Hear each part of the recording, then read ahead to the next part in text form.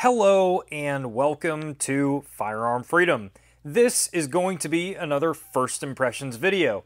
In today's First Impressions video, we are taking a look at another gas mask here on the channel, and that is going to be the Mira Safety CM6M. And before we get this video started, guys, I just wanted to let you know that we do have a link down in the description to the Firearm Freedom merchandise store. Anything you purchase off of that merchandise store greatly supports what I do here on Firearm Freedom.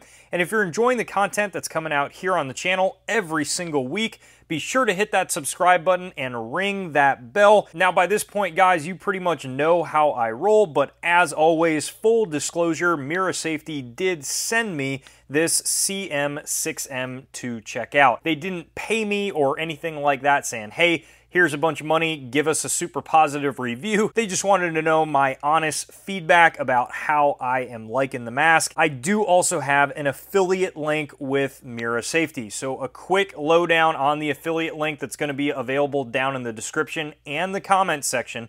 If you want to pick up a CM6M or any other product that Mira has available on their website, and you would also like to support the Firearm Freedom channel, go ahead and hit that link. That'll bring you to Mira's website. There's nothing else you have to do. Basically, anything you purchase off of that link, I get a little bit of a kickback from. So if you do want to support the channel, it would be awesome if you use that link. If you don't care, don't want to support the channel, don't like using the links, no problem, don't use them. But either way, thank you for watching the video. This is one of two of the main masks that Mira Safety offers on their website. You guys will have seen this Mira Safety CM7M mask earlier on the channel. If you haven't seen that First Impressions video yet, go ahead and check it out. I'll throw the card up in the right-hand corner of the screen right now. This is definitely the more kind of tactical, crazy, cool-looking mask that they have on their website, and it is really designed for that purpose. It's more designed to be able to shoulder a rifle with ease, to have a really good voice diaphragm where you could really easily communicate through it, and this is what this CM7M is made for. The interesting thing about this mask, aside from the fact that it actually is featured in the new TENET movie, the T-E-N-E-T movie. I know I want to say TENET like every single time I say that, but it's this kind of interesting, cool looking movie. It kind of reminds me of Inception a little bit. I think it's dropping September 3rd. I'll probably throw some back roll photos up of the trailer where you guys can actually see this mask in action on the big screen in the movie. This would be a mask that could still be used in a tactical application, but is more set up for field of view. Obviously, as you can see here, the main difference with the CM6M compared to the CM7M is the massive panoramic lens that is on the front of the mask. Now, the CM6M has a marked field of vision on Mira's website as 77.6% compared to standard. However, the CM7M has a 71.5% field of view. Now, I have to say, guys, I'm not sure if these numbers are extremely accurate or if it's just me that I feel like they're a little bit off, because I can tell you that I feel like I am getting way more than 77% field of vision or field of view in the CM6M. I don't know if maybe that's just me or a little bit placebo, but I will definitely say that you feel like you're getting a lot more field of view when you don't have anything in the middle of your eyes. That really adds a lot. Although you may still be experiencing the same peripheral vision, as you are going to see in the testing that I do, my little peripheral vision test where I put my hand out in front of me and move it to the side, I definitely still notice, obviously, a more limited peripheral vision. But as far as the field of view in the front of you, what's slightly below you and above, it is dramatically increased compared to the CM7M. And this aids to a lot of different things because of that increased field of view in the front. Mainly the fact that this mask feels nowhere near as claustrophobic as other masks on the market. I actually had Mrs. Freedom get in on a little bit of testing for this video, and she has actually never tried on a gas mask in her life. So I had her put on my Israeli 4A1, my Mira Safety CM7M, and then the Mira Safety CM6M.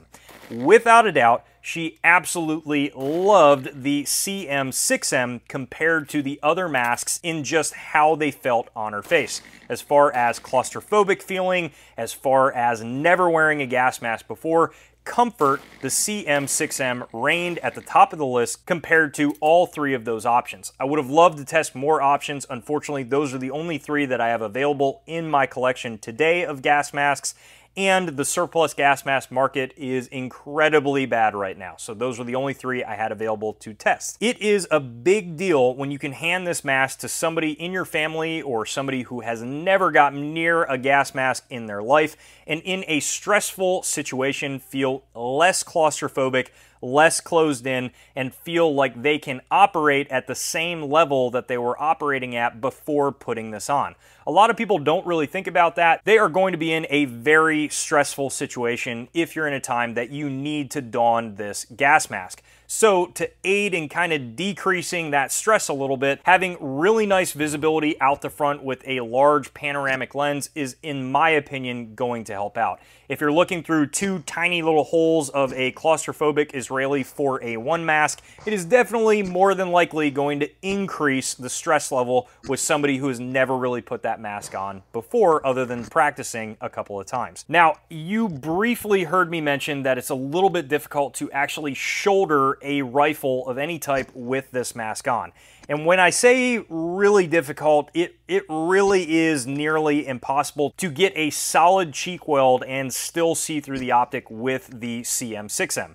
That's not necessarily a bad thing because, once again, it's not really designed for that. That would be what the CM7M is for in their lineup. But with this mask, is it still possible? Yes, with the proper risers and the proper setup, it would be possible. I would say that the most success that you're going to have shooting a long gun with this mask on is going to be through some sort of a laser on your gun. That's going to be really important when you're running with this guy. So although it is really kind of not as excellent in the shouldering a rifle department, this mask is incredible for pistol shooting. That's a massive benefit of this increased field of view in the front of you. I had absolutely no issues picking up my sight picture, shooting pistols at the range, running around, moving side to side. In modern days, you might need to don a gas mask, whether you're near some sort of CS gas or something like that. The chances are probably going to be a little bit higher that you're going to have that handgun on you rather than a long gun, unless we're talking more of an SHTF situation, where in that case, obviously the CM7M may be the better choice. But that is a huge positive to me. It increases your visibility, and when shooting a pistol, it is good to go. Now with this mask, because ammunition is incredibly difficult to come by right now, I tried to get creative and do different things that weren't just running around and shooting a pistol on a really hot day at the range. Although I did that, I didn't have as much ammunition as I would have liked to. So I actually brought it home and started doing cardio workouts with this mask on to just see how well it performed in a high physical stress situation, sweating, humid environment, while I was actually doing some boxing workouts, practicing on some punching and different things like that in full kit in a very hot area of the Firearm Freedom compound. And I actually had no issues with fogging whatsoever. I was sweating like crazy in this guy, and it is still going to feature the same sweat drainage area, which is actually also your exhale valve on the bottom. This is going to mirror the CM7M mask, and it also has very interesting exhale valves up here on the front of your face piece. And what that is going to do, if you think of it kind of like the defroster in your car or something like that, it is putting that air against the lens of the mask purposely to make sure that you have even more of an anti-fogging capability. I also experienced a very good seal on the inner face mask area on the inside of the mask. I had no issues with comfort there, especially when I started sweating heavily. And also the outer area of the mask, again, was very comfortable to wear at the range and while doing cardio. To add that with the panoramic lens, overall, the mask is incredibly comfortable to wear for long periods of time. And although you generally will experience a little bit more comfort with a 6-strap design, this 5-strap system still got the job done just fine, and I didn't experience any crazy uncomfortable things with that 5-strap system. Now, I will say that I did notice with this mask, because you have that panoramic lens, you do have to really make sure you get these straps tight on your face and have a very, very good seal. I noticed a little bit of side-to-side movement. Now, we're talking about a very, very small amount, and my seal still did not get broken, but if you want to avoid that entirely, I realized that once I really cinched down the straps,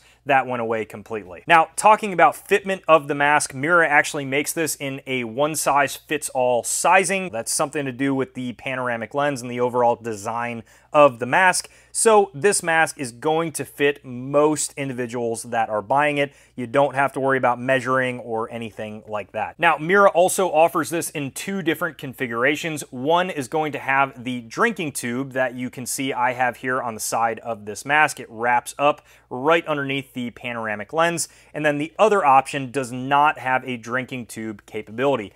Obviously, in most situations, I would say it's a massive benefit to have that drinking tube, because if you are in a contaminated area and you want to still drink from your canteen, that actually does come with the overall package, the mask and the canteen and the drinking tube system. It is definitely a benefit to have. Now, the mask that does not have the drinking tube setup actually is a little bit more readily available and in stock on Mira's website. This mask right now with the drinking tube currently has a 2-week lead time, but it's very important that you check that pretty frequently on Mira's website, because with all of the craziness going on in the world today, these things go out of stock pretty quickly and the lead time can increase pretty quickly. What I will say is that on Mira's website, they actually do a relatively good job of updating that lead time pretty frequently. I've gone on some weeks and I've seen lead times up to 6 or 7 weeks, and then I've gone on some other weeks and have seen those lead times drop back down to a week to 2 weeks. At the moment of filming this video, they are currently at a 2-week lead time for the drinking tube setup, and they are ready to ship on the non-drinking tube CM6M. Other than that, you have your voice diaphragm up here at the front, and it is slightly smaller than the ginormous voice diaphragm on the CM7M.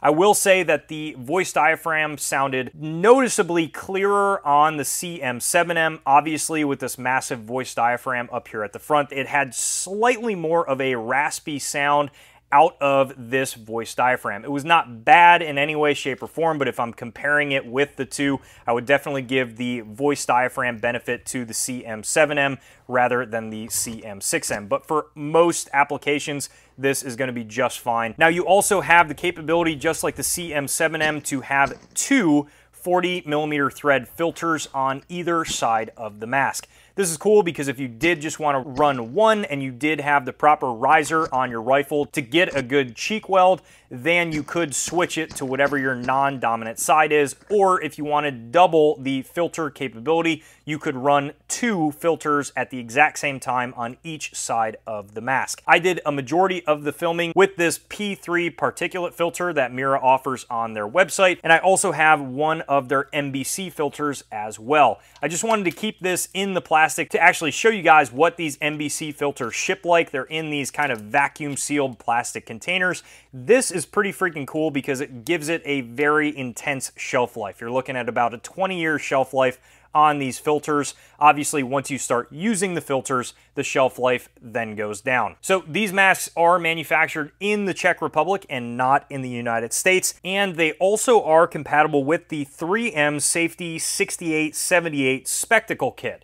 That is a big deal. A lot of people with glasses kind of forget that you're not really able to wear glasses inside of this mask. We noticed that really quickly with Mrs. Freedom because she does wear glasses, and as soon as she put the mask on and realized we had to take her glasses off, she really couldn't see much through the mask. So it's going to be important that, again, if you do wear glasses, you're going to want to get one of those spectacle kits. But overall, guys, that is pretty much going to wrap up this first impressions video on the Mira Safety CM6M. I really enjoy this mask. I think it's an awesome mask to have in your collection, especially to have in your preparedness side of things for somebody in your house that has not really worn gas masks a lot, or if you're looking for it in an application that you need more of that field of view. If you guys have any other questions about this mask or anything else on the channel, please throw them down below in the comment section, and you guys know I will get back to you. While you're down there, check out the description for the links to the Firearm Freedom Discord server, Facebook, Instagram, and Twitter account. On the Facebook, Instagram, and Twitter account, we do daily posts that you guys are not going to want to miss. And as always, guys, thank you so much for watching, and stay tuned for more great videos to come soon.